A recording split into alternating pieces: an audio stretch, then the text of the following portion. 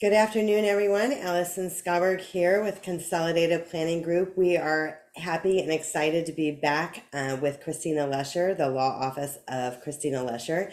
We've done several webinars with Christina in the past, and it's always a pleasure to be working with her again. So I always like to go over a few housekeeping items before we get started. So today's webinar is being recorded. Everyone who has registered for today's webinar is going to get a copy of today's slides and a link to the recording, so you don't have to take notes on everything that you hear today. You are going to get the slides. We are in webinar mode today, and I do realize that sometimes people are listening to us on podcast. So in webinar mode, we can't see you or hear you, but we do know you're there, and we invite you to put your questions today in the chat box. We're going to be getting to as many questions as we can during the time that we have together today. If you're planning your time, we'll be going for an hour or less as we go through this stuff. One of the things that I want to mention, though, is that Christina's going to be talking about the 5 special needs documents, the top 5 special needs documents, and what I will tell you is everything that we're going to talk about today could have its own 1 hour webinar. So we're going to hit the highlights and kind of scratch the surface on things, but we have taken a deeper dive on all of these topics, and they do live on our YouTube channel.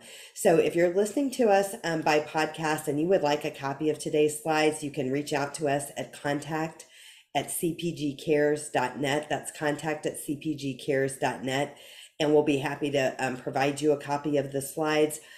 All of our past webinars live on that YouTube channel. The Consolidated Planning Group YouTube channel was born out of my own frustration. I am a parent to adult kids with special needs, and what I would say is when it comes to planning for them and making sure that all the I's are dotted and the T's are crossed, and that we don't do anything wrong to mess up any of the benefits and things like that, it's tough. It is hard, and I eat, sleep, and breathe this. But the webinars that we do, it's our way of giving back to the community by way of advocacy to help you and empower you as you're embarking on this journey with your loved one, to feel like you have the tools and the resources that you need to be successful.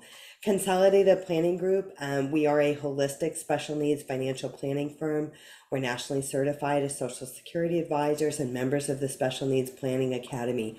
Our whole firm is nuanced in working with families who have a loved one with a disability who may or may not have care needs for the rest of their life. Careful planning goes into play when it comes to planning for our loved ones, and Christina's going to be talking about this a lot today. A lot of that careful planning on what we're referring to is because we want to preserve the eligibility for state and federally funded programs, such things as SSI and Medicaid. There's other programs as well, Medicaid waivers, and you may have heard of those, and we have entire topics dedicated to that. But we help people put protection plans in place. We help answer questions like, who's going to care for my child when I'm gone or I no longer can? How much money do I need to fund the Special Needs Trust? We help people set up ABLE accounts, do a lot of transition planning. And Christina, as you already know, a lot of people get confused on what you do and what we do. And I always, simplify that by saying that you're the paper, the legal documents, the law, and we're the money. And so while we don't do what Christina and her firm do, she doesn't really do what we do either. And Christina and I have talked about this at length, and we really believe that it's really, really important that you work with a specialist. Your situation is specialized, and you do want to work with a professional that is nuanced in these state and federally funded programs to preserve that eligibility, because a lot of times what we see, and we see this kind of thing all the time, people have accidentally disqualified themselves for things that they shouldn't have. So that is really, really important. Christina, tell us a little bit about your firm and kind of where you're located. And thank you again for being here with us today. Oh, Allison, it's great to see you again and to be back again. So, my practice began as a frustrated social worker. So I have a degree in social work, and I went to U of H Law, and this is my 21st year practicing law. My law firm consists of myself and my care manager slash brother, whose name is Robert Pierce. And Robert had worked in the disability community on the residential side for years. And then I also have a Medicaid caseworker that I had transitioned over from Health and Human Services. And now, like Charlie's Angels, she works for me. So we are very passionate, just as you are, Allison, at Consolidated Planning, about maintaining public benefits, really giving parents, loved ones, caregivers peace of mind that what they're doing today is going to provide that transition plan for their child later on.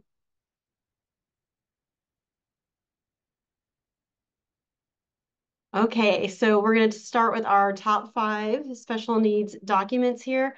Anybody that's over the age of 18 is going to need these documents. So we've got a will or a trust, and do you need a will or trust or both is going to be a very individualized decision, and you need good legal counsel to assist you with that.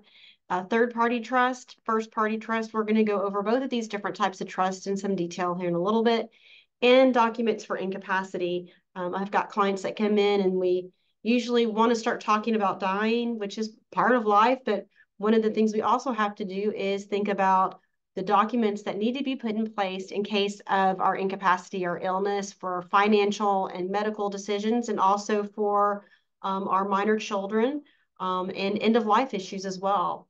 And then Allison and I spend a lot of time talking about beneficiary designations.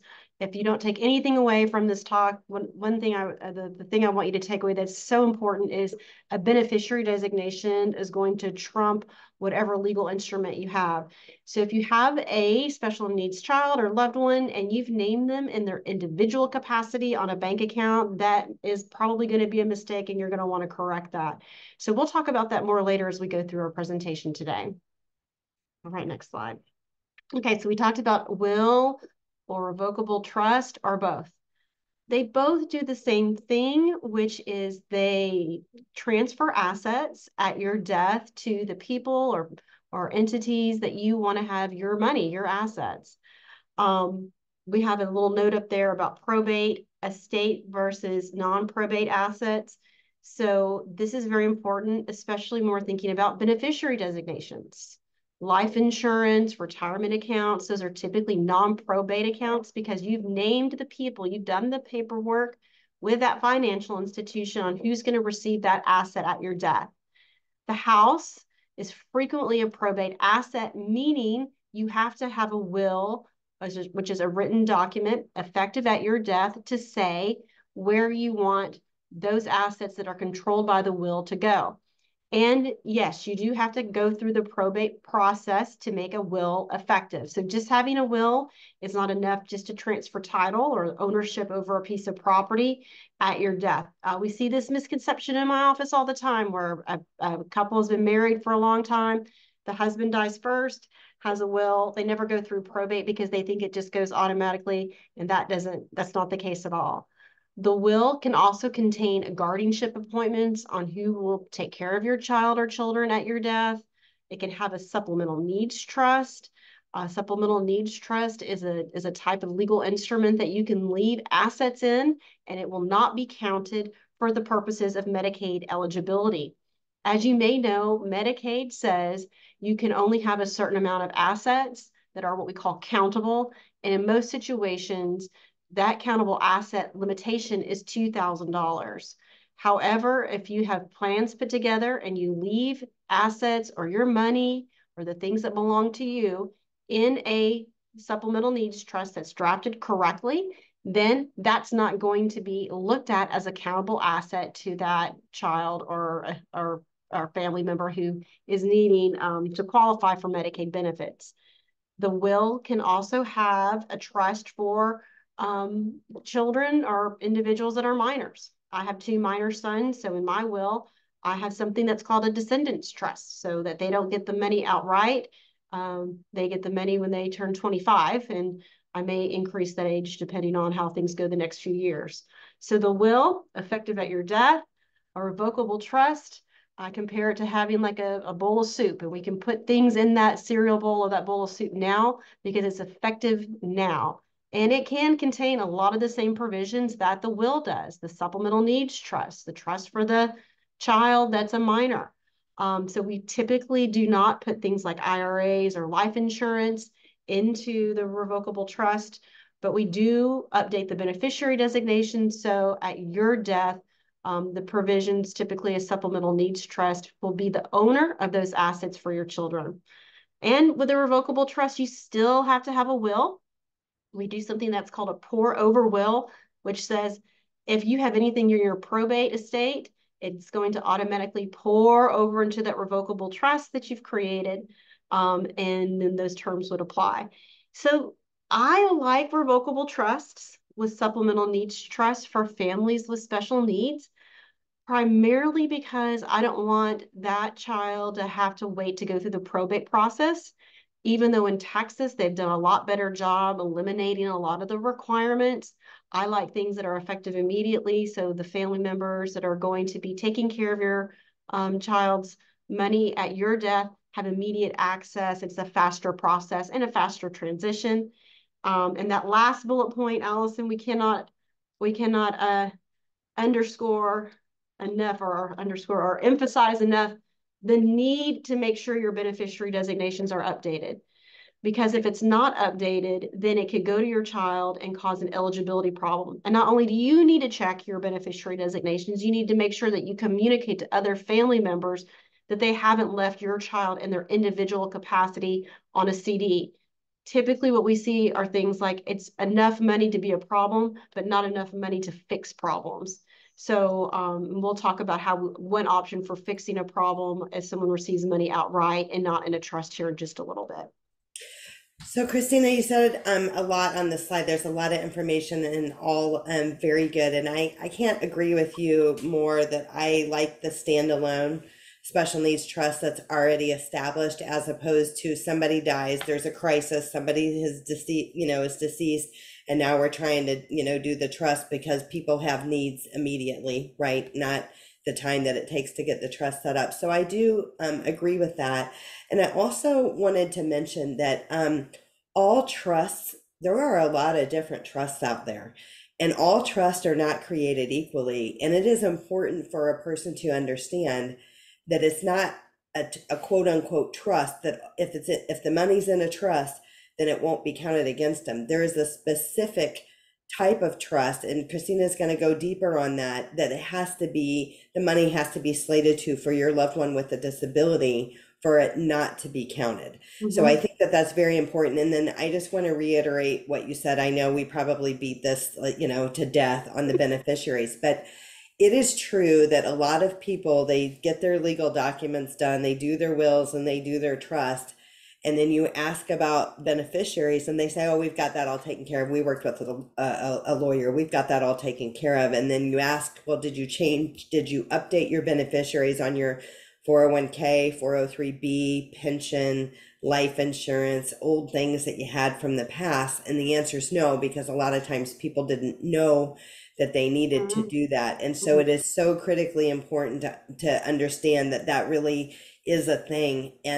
And we've seen bad things happen where like beneficiary designations didn't get changed after a divorce and the ex is the beneficiary, or You definitely don't want that to happen. Yeah. we've seen all kinds of crazy stuff happen over the years. Yeah. So if you're taking notes, I think that the big thing is, make a list of those assets that you do have. Some might be with your employer, they might be with an old employer.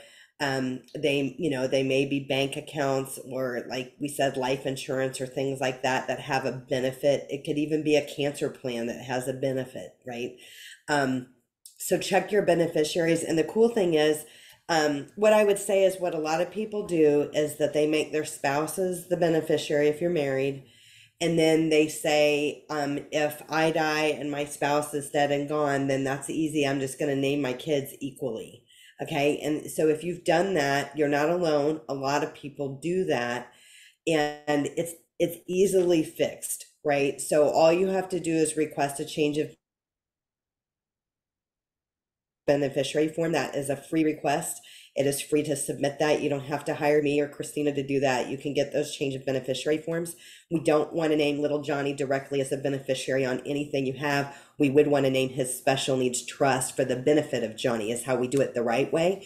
And to Christina's point, the thing is when you were talking, Christina, about, it's enough to cause a problem, but not enough to solve the problems, that is so true, because the limits are so low for Medicaid for the state of Texas. Now, other states are different. Most states are $2,000. The state of California raised it up to over 100, I think it's $125,000. They've raised it up like significantly, but most states are $2,000. So one little bitty bank account that was accidentally left, one little CD, those little things can really make the difference. So let's see if we have any question.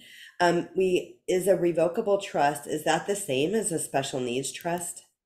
No, a revocable trust is, I would think of it as the instrument that would hold a supplemental needs trust. So one way to envision it is, think of the supplemental needs trust to be a special trust that would be within the body of the revocable trust.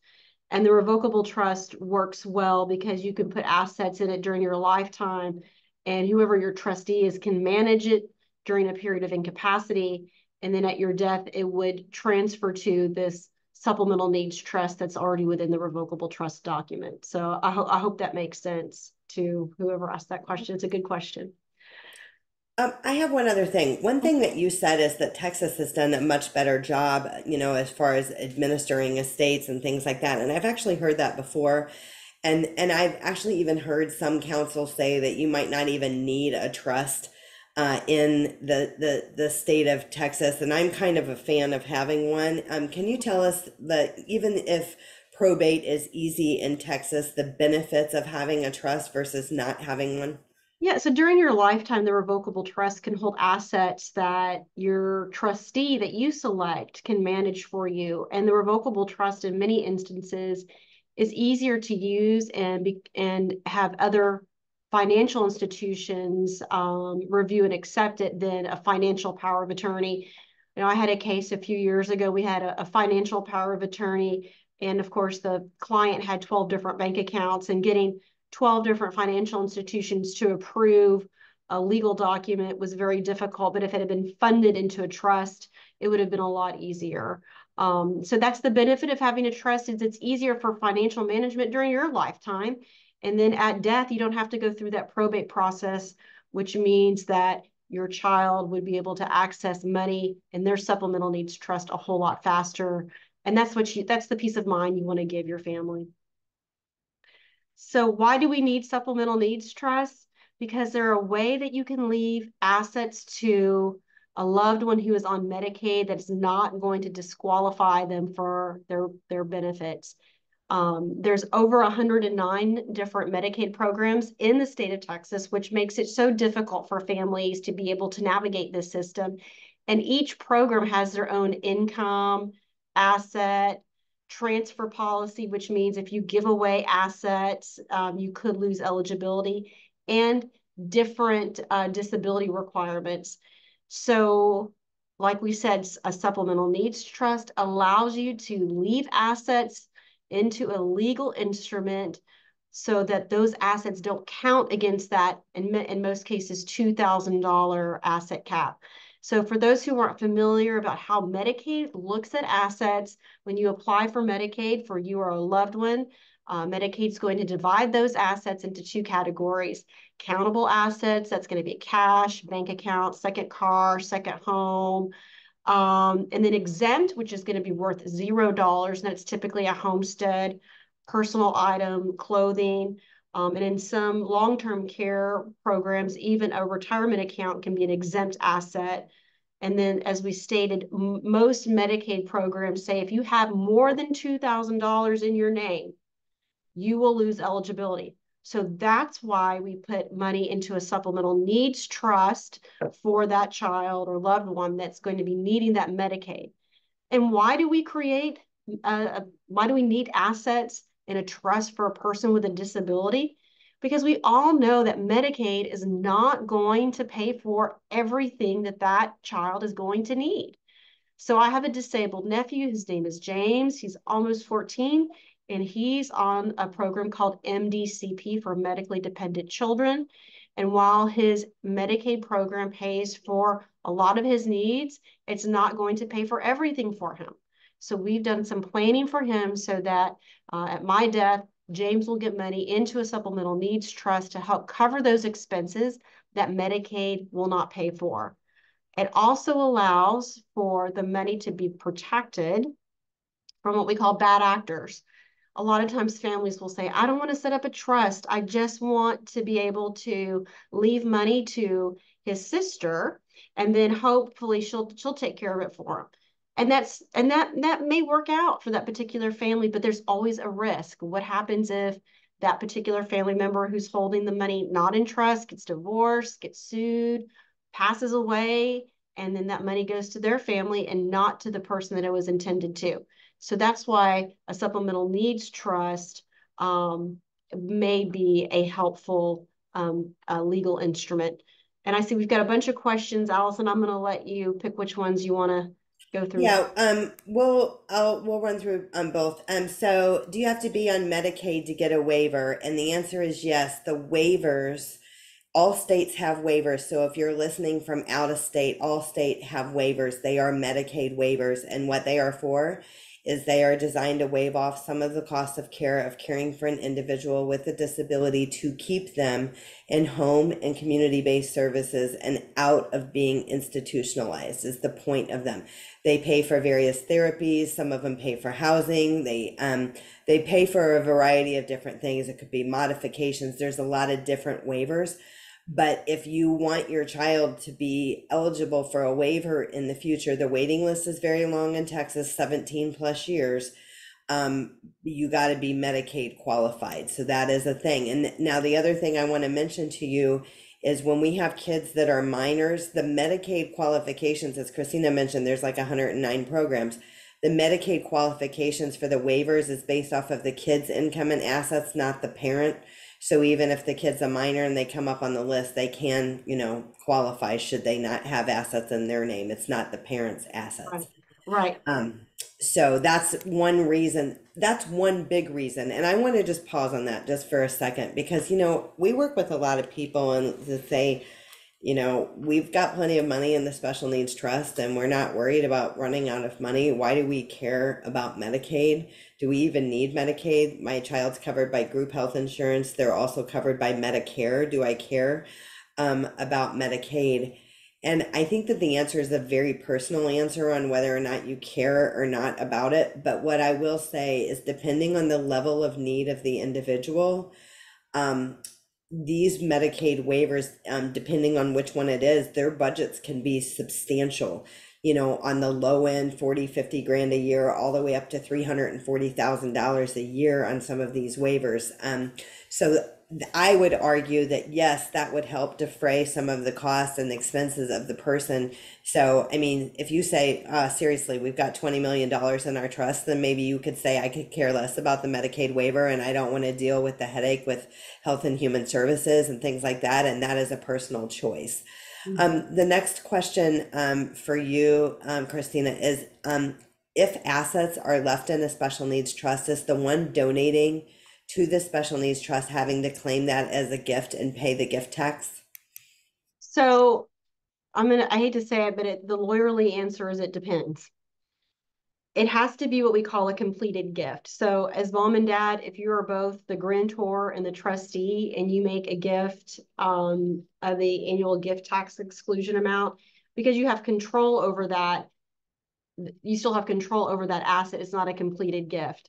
And it depends on how much you're going to be transferring.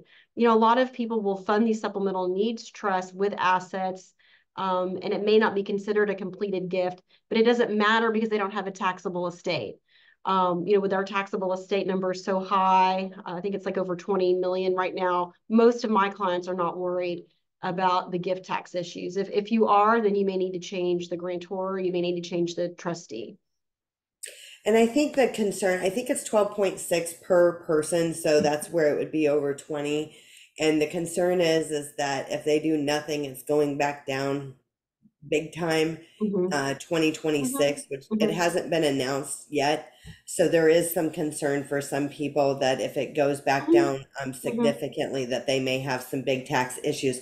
We do have a CPA that we refer to on a Yeah. regular Yeah. basis that is nuanced and special needs trust. We've done webinars with her before, and that will be on our YouTube channel, so you can check that out. She's done like taxation and special needs trust, so that may be one that you want to check out. Good advice. So a third-party supplemental needs trust, this can be put into a revocable trust or in a will or as a separate document. And it's funded with assets that do not belong to the Medicaid beneficiary, to the child. There's no payback to the state of Texas. And the trustee can be any person or entity other than the Medicaid beneficiary. So you cannot be the trustee of your own trust. And then you can name who the beneficiaries are after the death of the child. And these trusts are typically reviewed with less scrutiny than those that are what we call first party supplemental needs trusts. And those are trusts that are funded with the Medicaid beneficiary's own assets. Okay. So Allison, nothing more on the third party trust that you wanted me to add? Let's just talk about some of the differences, because I think a lot of times, we just do this all the time and we just throw around the first party and the third party, and someone will call and say, I need a first party, and sometimes they do. Most of the time they need a third party. Are they're, kind of confused on the differences. So let's take a deeper dive on the differences between them. Sure. So how a better way for me maybe to explain it is where the money comes from depends on what type of trust that we place the money into. So if the money comes directly from grandma to the trust, it can go into a supplemental needs trust. But if grandma had left Johnny as a beneficiary on a bank account, then that money has to go into a first party supplemental needs trust. And it's these first party supplemental needs trusts that are reviewed with a lot of scrutiny and have to have certain requirements. The first one is the person that's establishing the trust, known as the grantor, has to be a parent, grandparent, guardian, or court orderer, or under the S&T Fairness Act of 2016, the Medicaid beneficiary can also be his or her own grantor. The trustee can be any person or entity other than the beneficiary, and the beneficiary's funds, meaning the individual who's on Medicaid, those are their funds are used to establish the trust. Um, you can also use these first party trusts if you've got child support that's causing someone to be over the income cap for SSI. And distributions have to be made for the sole benefit of the child. That means that the money that comes out cannot be used for anybody else other than that child. And the assets have to be placed into the trust before the 65th birthday. Now, some states are different. I believe Florida, you can fund these types of trusts after the age of 65, but in Texas, it has to be funded before the age of 65.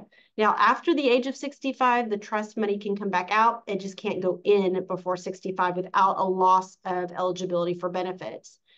And at the death of the beneficiary, there has to be repayment to the state or states that paid for that Medicaid beneficiary's care. So this is a good point to show and illustrate that this type of special needs practice is not a cookie cutter form based practice.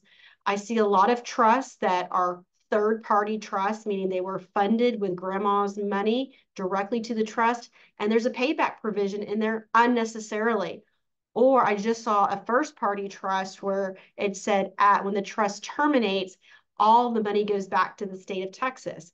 Well, it can't say that. It has to go say to the state or states. It can't be state specific. And then on this first party trust, you can name backup beneficiaries. I just saw a question that says, yeah, can you use the first party trust for housing? Yes, if the trust allows for it. we look at some trusts that were drafted or maybe are floating around the internet, and it will say that this trust cannot be used for food, clothing, or shelter. And that is unduly restrictive. You can use first party and third party trust funds to pay for food, clothing, and shelter. If you're on SSI, you will have a reduction of your SSI payment. But if the trust allows for those distributions, then yes, you can use them. And I'm glad whoever put that question in the chat box did so, because it's another problem that I see, or what I call troublesome trusts, where they're too restrictive. There's no reason for a trust to say that you cannot make a distribution for housing, because you absolutely can. This again could be a whole topic in and of itself. As Allison said, all of these slides could be another hour presentation, but the short answer is yes, these trusts, if they allow for, the trust language allows for it, they can pay for housing. The only thing I want to comment on, you mentioned, and I just want to say it again because this is a big, big, big issue.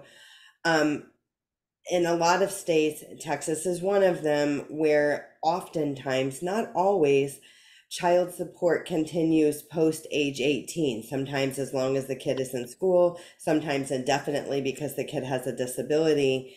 And I cannot stress enough the importance of that child support being redirected to a first party special needs trust. It is so very, very important. And tell people, so I think it's important to have those conversations if divorce is on the horizon or you're in the throes of that, to have these conversations on the front end and get it set up properly on the front end, not waiting until they're 18 and realizing you have a problem. Um, talk a little bit more about that, because I think there's a lot of confusion on how that works, and why on earth would the Social Security Administration count child support against the child when they're paying the mom or the dad or They whoever. do. Like, They do count it as a income stream to that child. And if the child support is too much, then that child will have no SSI income. And without SSI income, we lose Medicaid eligibility. Now, I like the idea that Allison says that if we're in a divorce situation, we set up this first party trust prior to the child turning 18. Sometimes, based on the nature of the case, we're just simply not able to do that.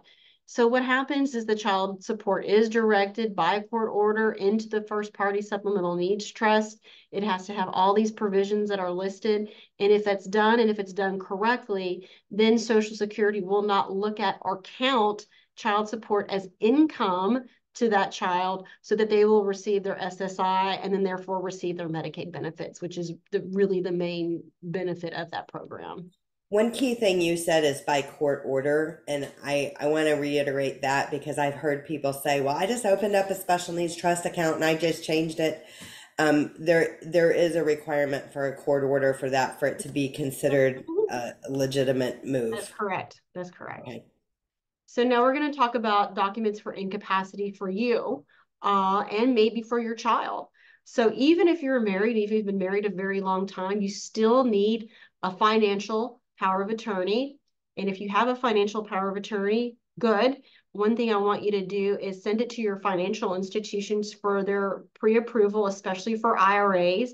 Just because you've named your spouse as a beneficiary on an IRA, that doesn't mean that they have management capabilities during your lifetime. So if you become incapacitated and are ill, and you can't manage that account, or you need to take out some money from that IRA or retirement account, you definitely want to have that financial power of attorney on file. And I like to do the financial power of attorney two ways. I like to do a general one that I prepare here in my office for my clients. And then if the financial institutions have their own power of attorney, go ahead and fill that one out too. Financial powers of attorney, I like them to be effective immediately so they're easier to use. I had a client say, well, I don't want someone to use my power of attorney if I'm able to handle my assets, because I don't know if I trust them. Well, if you don't trust that person, then they definitely don't need to be on the document. Then we have a medical power of attorney. That is effective when you can no longer make a medical decision for yourself. A HIPAA release. This is a group of people that can have access to your medical information. It's typically effective immediately. You can terminate it after a certain period of time, or you can have it last for 2 years after your date of death. And I would suggest anybody that has your financial power of attorney also needs to have your HIPAA release so that they have access to your medical information if they need to speak to an insurance company.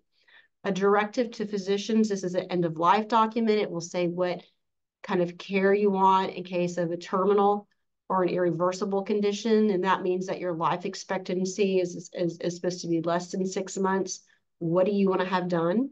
And then also a do not resuscitate, which is different than a directive to physicians. And do not resuscitate means that you have requested, or your family has requested, or your agent under your medical power of attorney has requested that no resuscitation be given to you. If you have minor children like I do, I have an appointment for health care for both of my boys so that if I'm out of town, my brother, their uncle, can make a medical decision for them if he's taking care of them. And then sometimes families will want some type of what we call post-mortem or after death instructions for what happens to their body or what kind of funeral. That's the appointment for designation of remains, and maybe for medical study or organ donation. So we're talking about all these documents in the context of the parents, but if your child is able and has capacity to sign these documents, maybe we go ahead and get them executed for that child and avoid guardianship, which I know that slide's coming up, Allison, but all these documents can avoid guardianship for you as well, which is a very expensive and timely court proceeding where a judge comes in and says, okay, you can't make a financial or medical decision for yourself. It's a legal process, which means we have more than 2 lawyers in the room. Anytime we have more than 2 lawyers in the room, things get very expensive.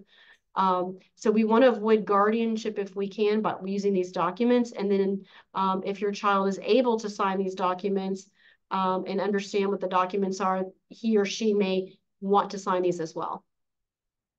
I just like to add that as you're thinking about this for yourself, think about this for your neurotypical kids that are 18 plus that you've sent off to college.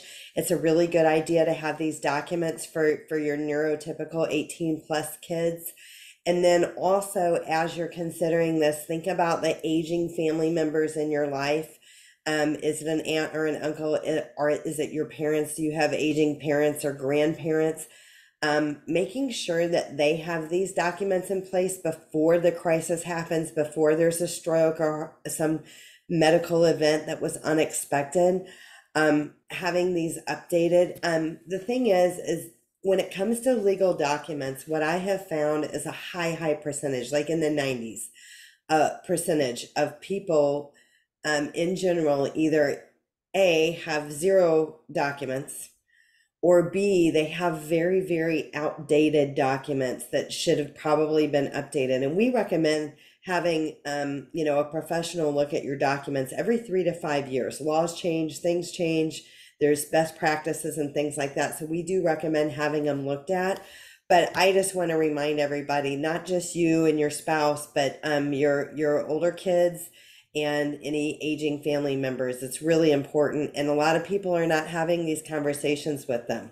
So sometimes we don't find these things out until it's a day late and a dollar short and somebody's incapacitated and we don't have the documents in place. And there's nothing you can do at that point. I mean, at the point that a person cannot sign and they don't have capacity, they don't have mental capacity and things like that, you're really in a pickle. All right. Yeah. So what about guardianship? So Allison, I'm actually going to ask that you walk through this slide with me. I think this is a controversial topic within the special needs community. There's a lot of misconceptions about guardianship, that you have to do it at the 18th birthday. You can do it at the 18th birthday, but you can also do it later on. Sometimes if a school requires a guardianship, we might think about something that's called an educational power of attorney. But just some basic information on guardianship. It's a legal proceeding. It is a lawsuit. So you have to file a pleading, which is a letter to the court stating that you believe that your son or daughter or your loved one does not have the capacity to make financial or medical decisions for themselves. And you'll have to send in something that's called a doctor's report, which will substantiate that that fact. And then your child will have somebody that's called an ad litem, and that's an attorney that the court appoints to serve your child's his or her legal interest. The court investigator will come out. That is the social worker that will make sure that everything looks good and that the individuals applying for guardianship are going to take care of that person. That's called the proposed ward. I hate that term, but that's the language and the vocabulary that's in the statute. And then you have a hearing, and then you would either be appointed what we call full guardianship, which is of their person and their estate, or just a guardianship of the person only. So it can, for some of my clients, it can be a very invasive, expensive legal proceeding. Or for some of my clients, it will give them the peace of mind that they know that someone's been appointed. It's a very individualized solution. But what I try to get my clients to do is come in, let's talk at their 18th birthday, and let's see what the a doctor's letter would say about your son or daughter. So sometimes we'll get a doctor's letter just to see, well, what does the doctor think about their capacity? Sometimes we will maybe wait to get guardianship because under the Texas Health and Safety Code, there is something that's called surrogate decision making. So if there is no medical power of attorney, there is law that says that a parent can help make emergency medical decisions. And then there's also something that's called supportive decision making. And Allison, I'm going to turn that over to you for just a minute or two on the supported decision making.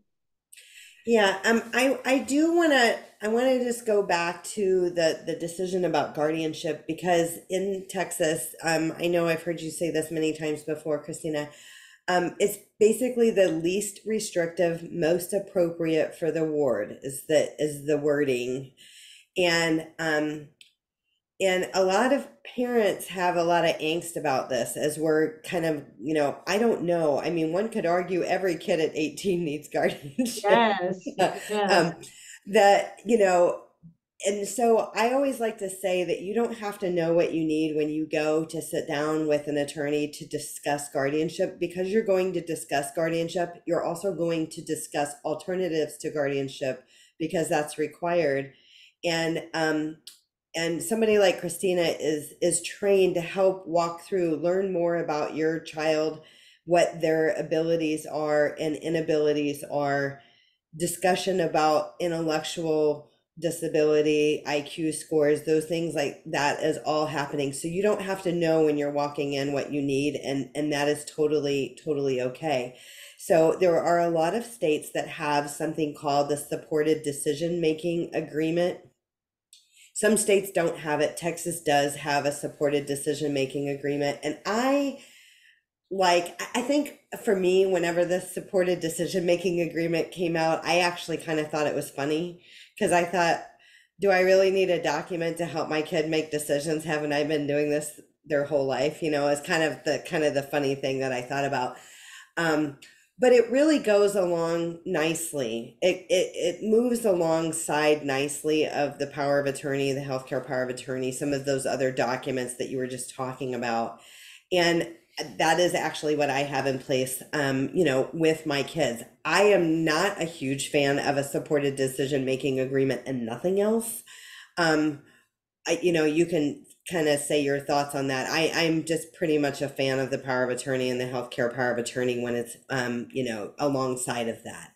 And then you mentioned earlier the other document, because sometimes people are erasing the guardianship or thinking about that because their child is going to stay in the public school to 21 or 22, and they're afraid that the school won't talk to them anymore. And so you did mention that educational power of attorney, which I'm also a fan of. So you can kind of chime in on that, but I think my opinion and what my theory was is when the kids turned 18, the kids with disabilities, is let's do the least restrictive. Let's look at this supported decision-making agreement, power of attorney, and healthcare power of attorney. If I need something more later, then I can cross that bridge when we get to it. But guess what? I never crossed that bridge. You know, Right. it worked out being fine. So when you do something more restrictive that maybe shouldn't have been done, it's sometimes hard to undo that. And I know that you've heard of cases, Christina, or seen cases where it was done for the wrong reasons and then Yeah. they wanted to go back and undo it, and the judge said Yeah, no. no. Yeah, we had a family years ago where they had guardianship for their daughter to get her out of a lease that she had signed. And they did get her out of the lease, but then after that problem was resolved, the family wanted the guardianship to go away. And you can't do that.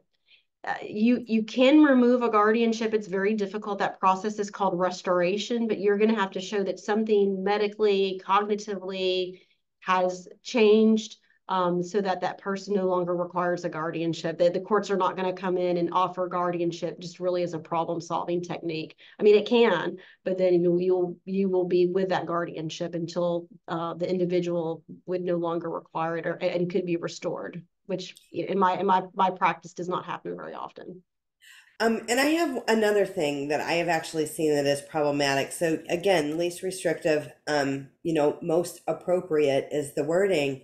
And I've actually seen people that have zero, there's no guardianship in place, and the individual has signed a power of attorney and a healthcare power of attorney. They absolutely do not have capacity. I mean, we're talking IQ in the Yeah, 40s or the yeah. 50s. There's no capacity. All right. And so there, that is also another big issue of not having guardianship when you need to. Yeah, yeah. But I think there's a myth that if I have guardianship of a child and my child, for instance, commits some type of terrible crime, that they're going to arrest me or that I'm going down for that or something like that. Can you address that?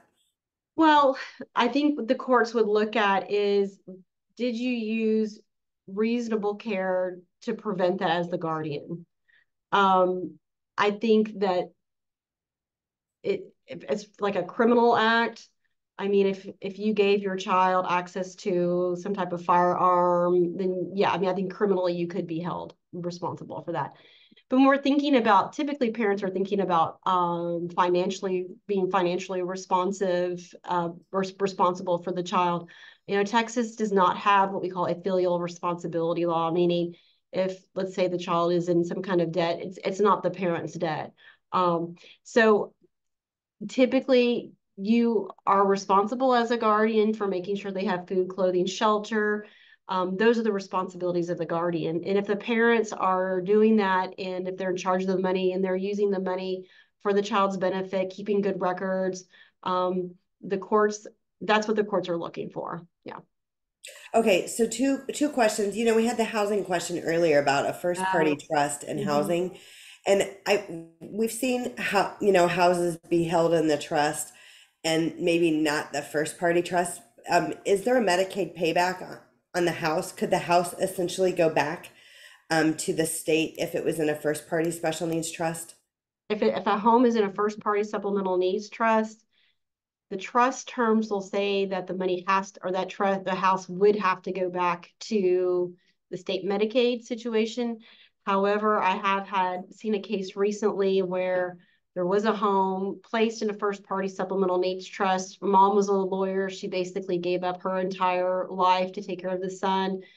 The home was in the first party trust, and Medicaid let her keep the house. So I tell that story not as it's going to be applied widely, but I will say that I have seen a home in a first party trust be able to go to the caregiver parent. I wouldn't count on that antidote, because the way that the trust document is written, it has to go back to the state of Texas. Okay, and then someone says, okay, so it's the Medicaid payback that we're talking about, and that Medicaid payback is only in a first party special needs trust. It Correct. is not, and it actually should not be. I've actually seen it written incorrectly into a third party special Yeah, needs so have trust. I. Yeah, yeah. It's terrible. But the Medicaid payback is the first party special needs trust. So a person says, what happens upon the death of a beneficiary? Would the property or assets go to the state, or can the beneficiary set up an ongoing trust to be created? And I don't know what they mean by ongoing trust.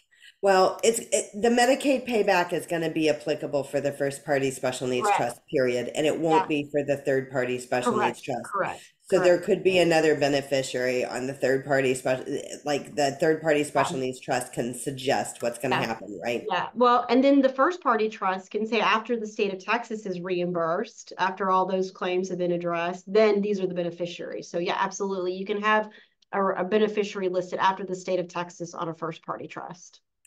So the last question before we move on is would enacting a POA with a person who is incapacitated be considered fraud?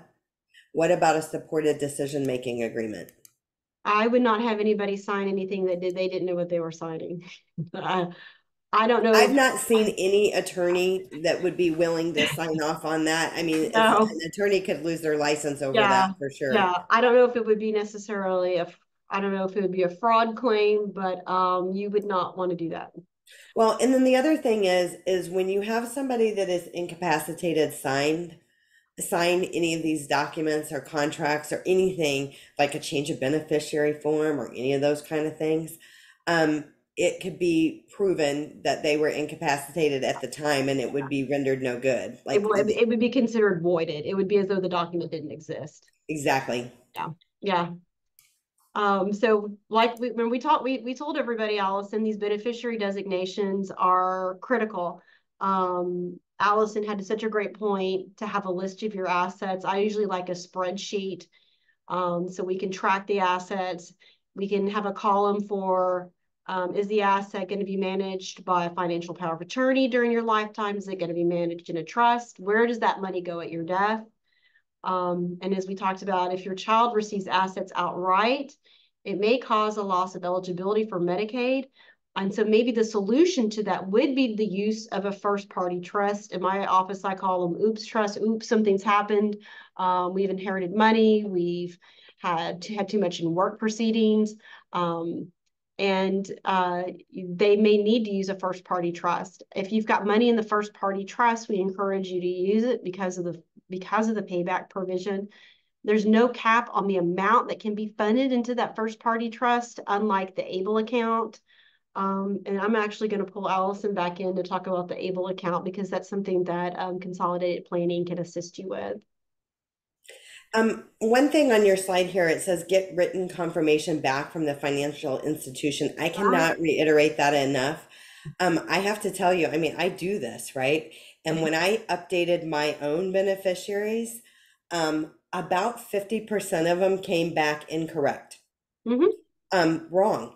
mm-hmm. And sometimes they come back wrong because the title of the trust is longer than the space that they Yeah, had to they don't like that. They don't like that, Allison. to fill it in.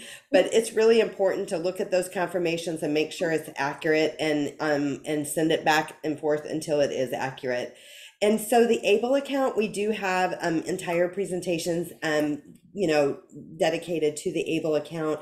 The ABLE Act is under the tax code 529A for ABLE. You've heard of 529Cs for college. This is for an individual that has a disability that started prior to age 26. That age is going up to 46 in 2026. So basically, it is an account that does not count against them for SSI and Medicaid purposes. There are certain contribution limits. For 2024, it's the gift tax exclusion. So it changes every year. The gift tax exclusion for 2024 is 18,000. If the individual with a disability is working, they can put an additional 14,580 up to their full earnings amount. So if they're working and they only earned 5,000, they could put an additional 5,000 in. If they were working and earned 14,580, they could put that additional amount in. But one clear thing, you can only have one ABLE account per individual with a disability. That's one thing.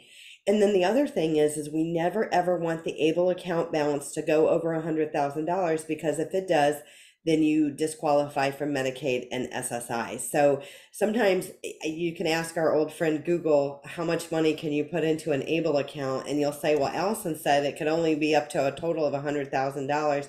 And Google will tell you, I don't know if it's up to 500 or 550 right now, that the lifetime maximum.